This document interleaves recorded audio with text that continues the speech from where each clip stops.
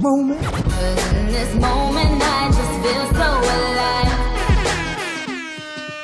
Here we go, here we go, here we go. That Moment When is a segment when you can call our radio station, tell us your story about your first memory of hip-hop and R&B. I would love to have every single person listening call me at some point. Please make it a point to do that right now, though. We go to the phones because this caller has been patiently waiting. Hello? Hey, Dad. Hey, what's happening? Nothing much. I would just have to say, for me, it would have to be the Rapping Duke.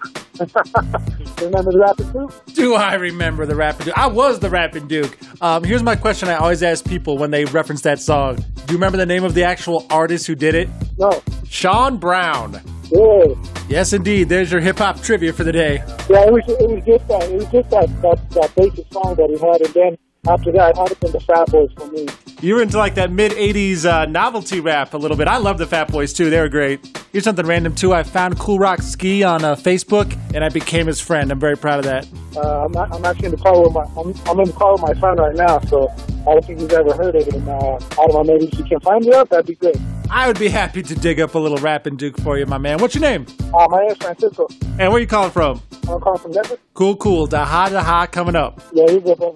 Another successful That Moment When in the books. What's your story? What's your deal? What's the first hip-hop or R&B memory you have? I'd like to hear your story right now. Give me a call. 303-750-1071. Remember Rapping Duke? Daha. You're about to hear it right now. DJ Beds on Flow 1071.